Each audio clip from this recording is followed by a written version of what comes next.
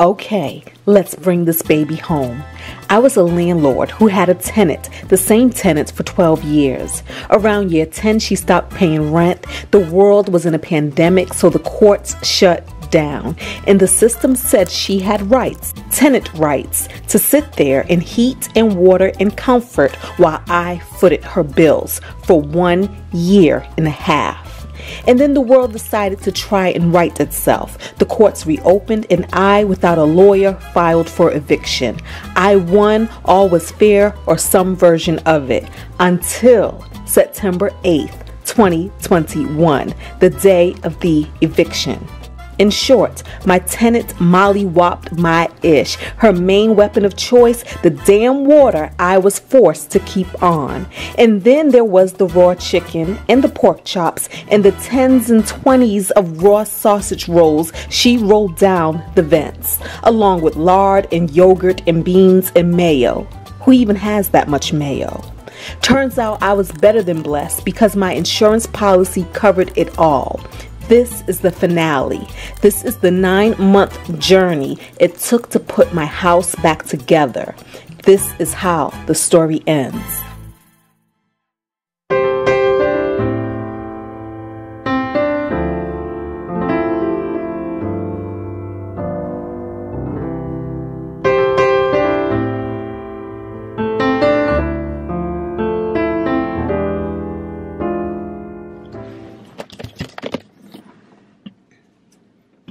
Good, well, I guess it is evening. Good evening. It's 7:30 p.m.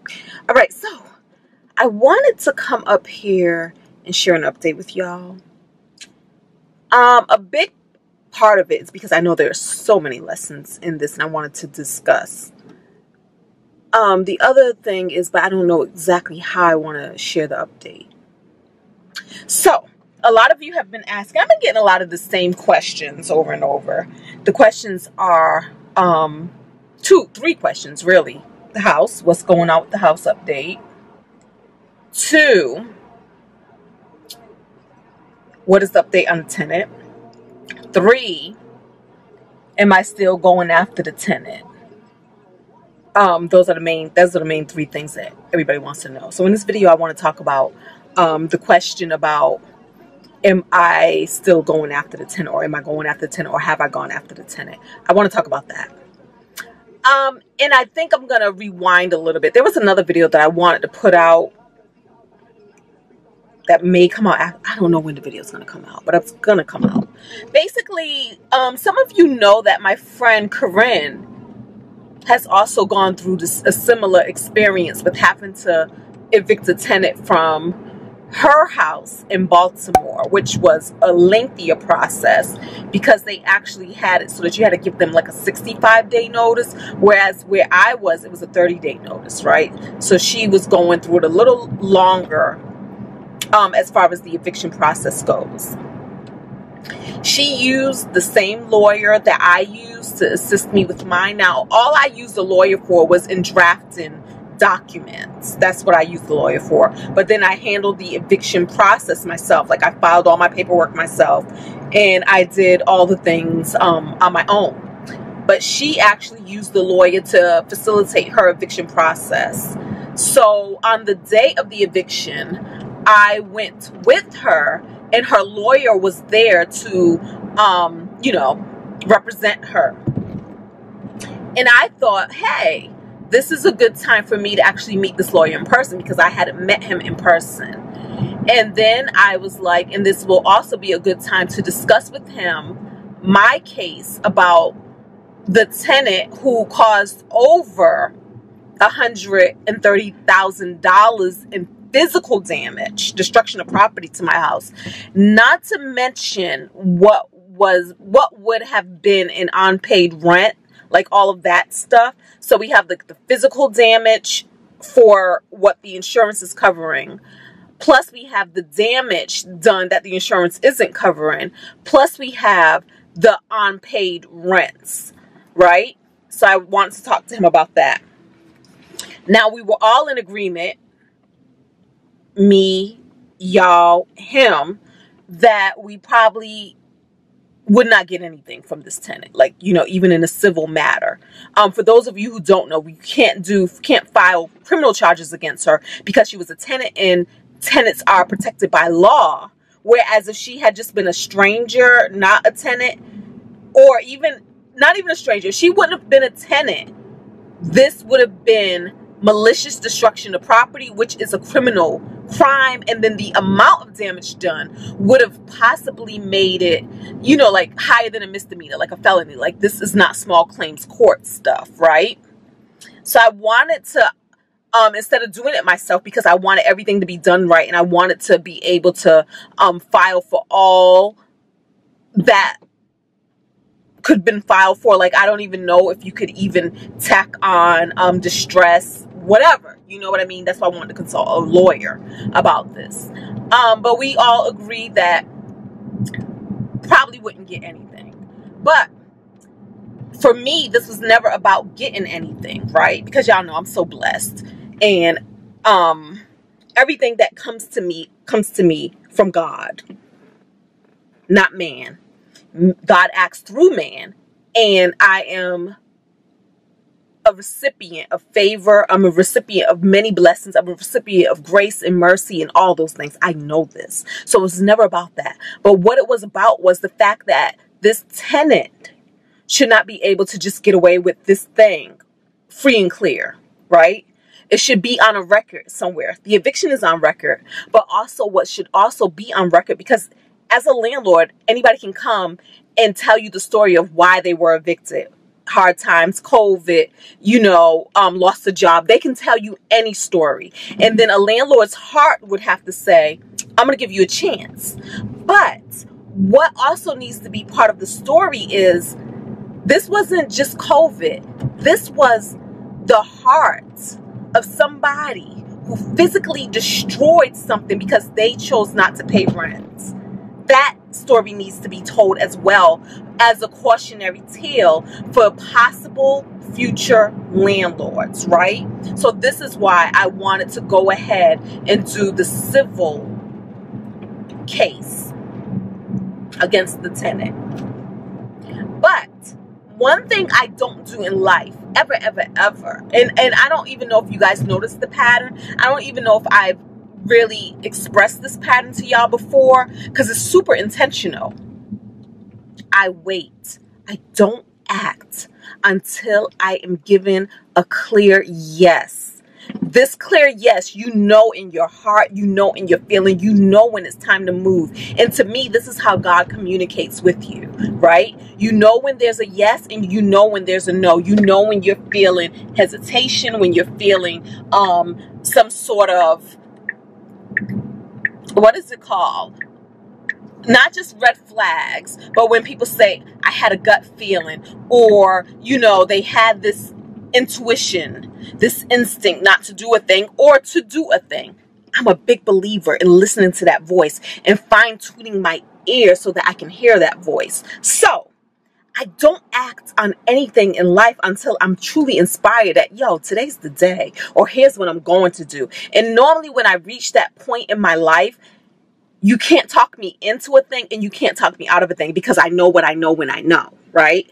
So when it came to, did you file against this tenant yet? I did, remember in the early days, I did try to go and file. That's when I discovered all of these things, that you had to have the receipts, literally. I couldn't just go and file something based off of, I think she did this much damage, or I think she did that much damage. So we had to wait until we actually had the receipts, the numbers in for the damage that was caused and how much it's costing to put things back together.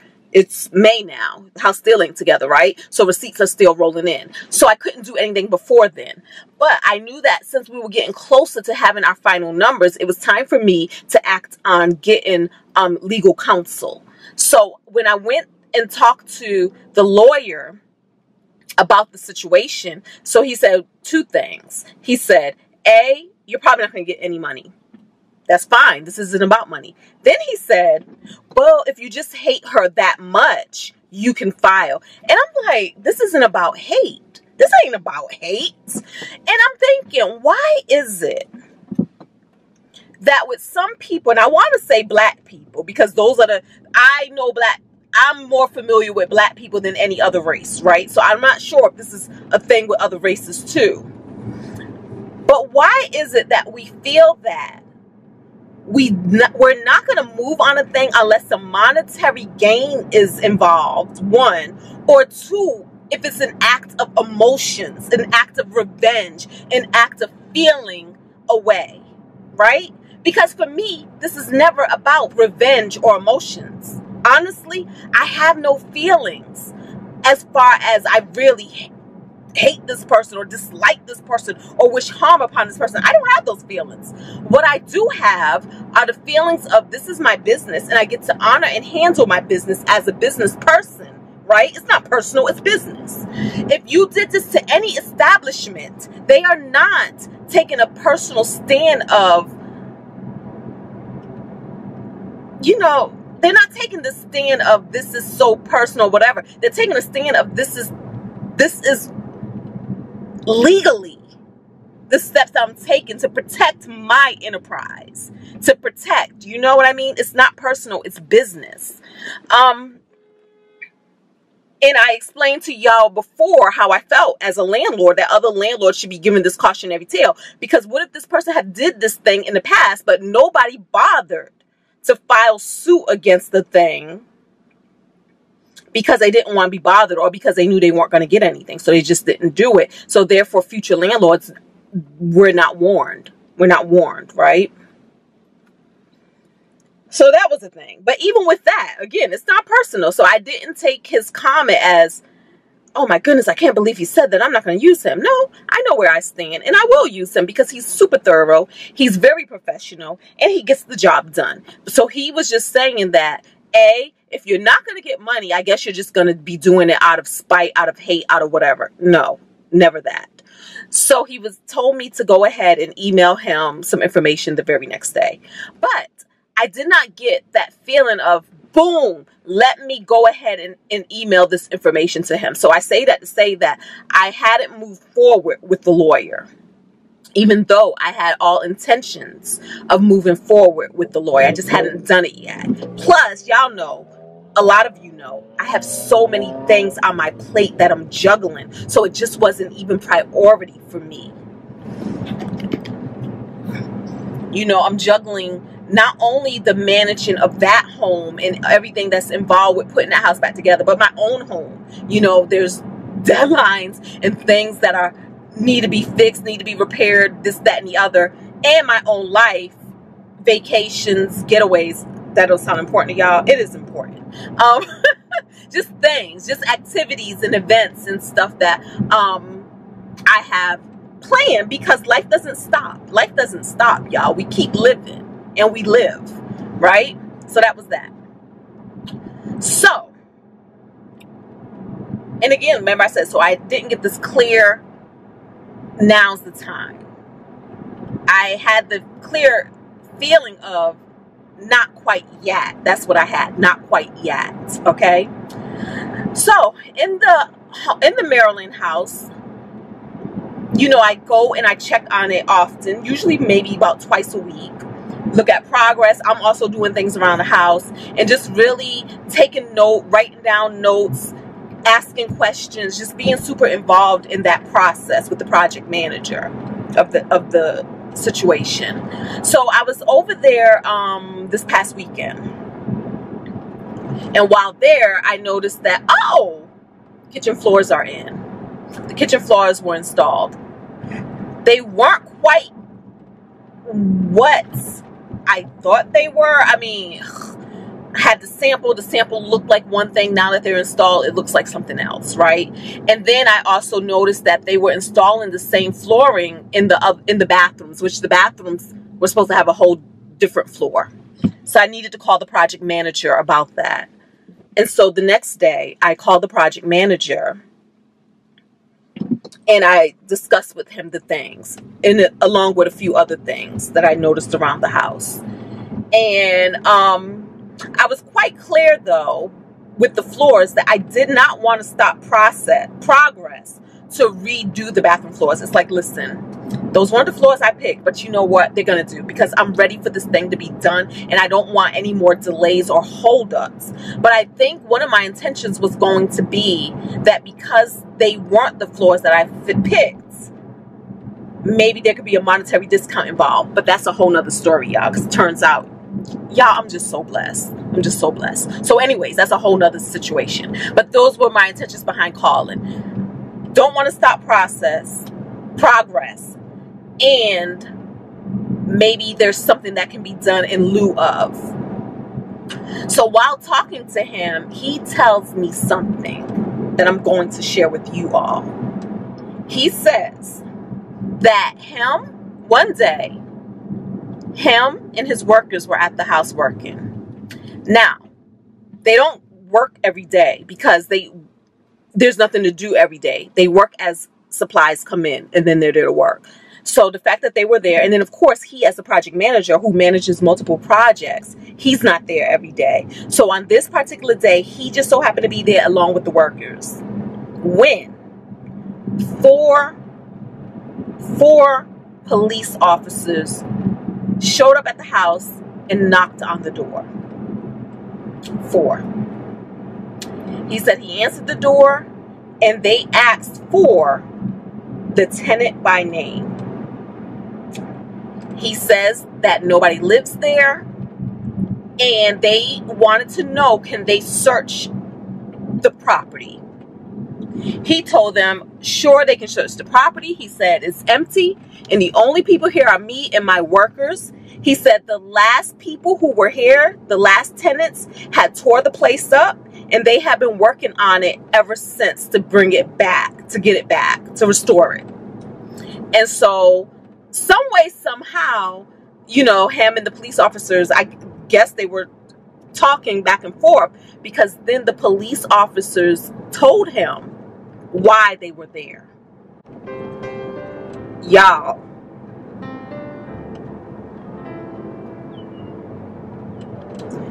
why they were there, I would not have wished on my worst enemy. And honestly, at this point in time, she would have qualified as that. As far as anybody in my life is concerned, she's the closest thing I have to a worst enemy. I would not have wished that.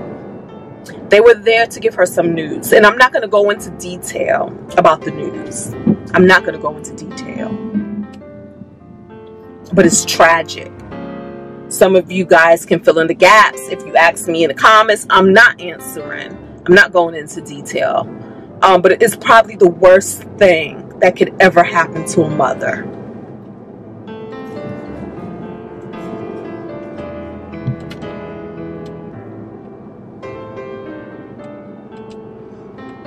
So you guys probably know what that is. You guys probably know. Worst thing. Worst thing.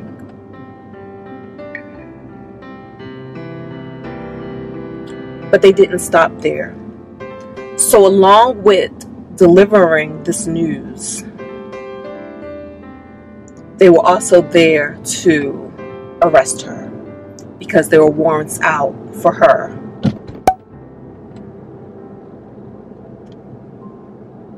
That's the update. That's the update. Now, this is what I say. Now, I fact checked all of this. I Googled the names and everything, and the stuff is there in the newspapers everywhere. Like, it's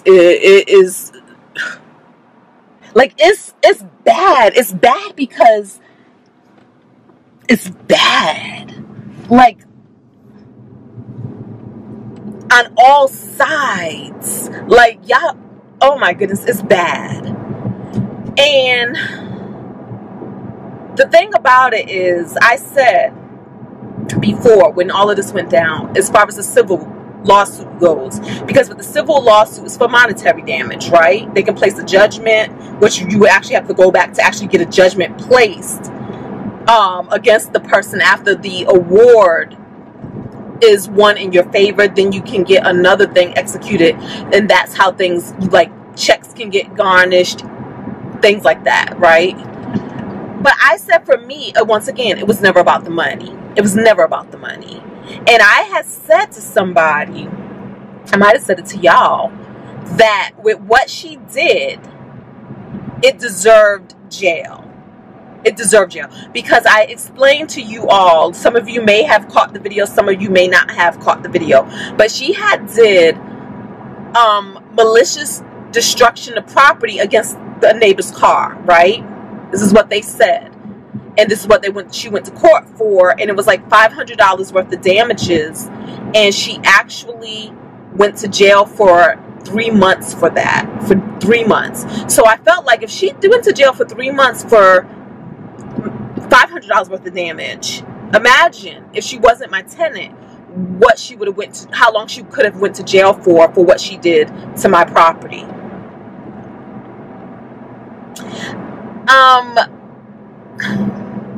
With this going down, see, I never ever felt like a punishment had to be issued in my name. You know what I'm saying? They say, the Bible says, revenge is mine, saith the Lord. Meaning revenge doesn't belong to you. Revenge doesn't belong to me. None of us should have to ever lift a finger in the name of revenge, right? So I never felt like something had to happen in my name. Like I never felt like I would get any kind of satisfaction because this is what the justice I received. This is what I received in my name for my direct affront. I never felt that. Punishment is punishment. Because I feel like it's all connected, right? So punishment is punishment. Regardless if it's in my name or if it's just the law of cause and effect, karma, whatever it is.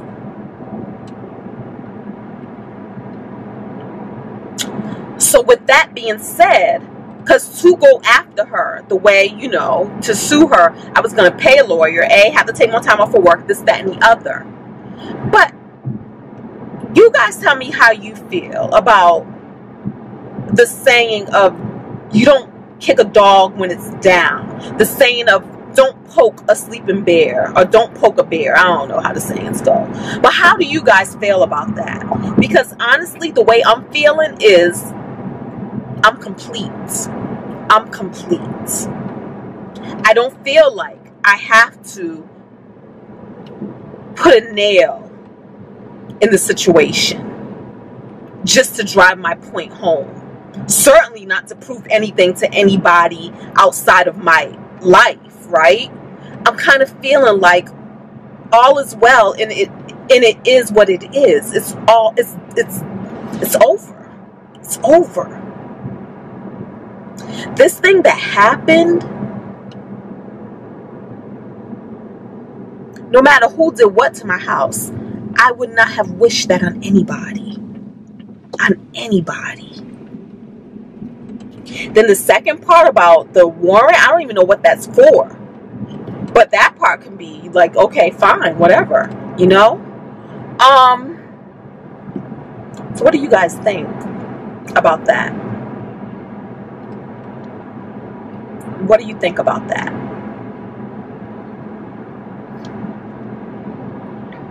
I kind of feel like this news got back to me for a reason. Really, for real.